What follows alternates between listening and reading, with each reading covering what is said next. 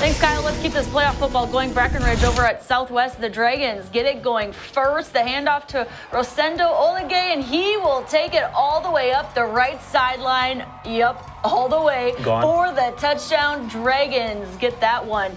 Their ball again here. Damian Lopez stays, looks back, and connects with Jesus Garcia. He'll run it in the rest of the way for the touchdown. Southwest goes on to win this one 49-27, and they advance. Sam Houston versus brand new Harlan on the other side of that 5A Division I bracket from the two games that we just showed you. Harlan, a great story. First-year varsity program. Sam Houston, always a competitive squad within that SAISD district. Hurricanes looking to move Raymond Citizen, great last name, to Brandon Adams. Nice diving catch for Adams. Citizen and Adams again connect.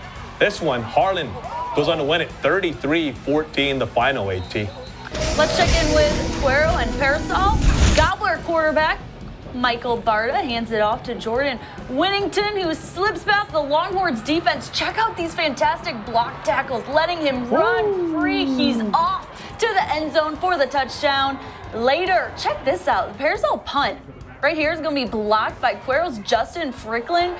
Both teams scrambling around a little bit, but Carson Jander secures the ball, gaining another touchdown. Cuero offense stays strong throughout the whole game. They go on to win it, scoring big 66-12. Did Cuero gobble up that win? Back to 5A Division I for a moment for a check-in on Georgetown and Seguin. You see the Eagles, they win it. Seguin season over. A good year for the Matadors, though, 21-6. Tonight's highlights are brought to you by Thomas J. Henry, available 24/7 nights and weekends.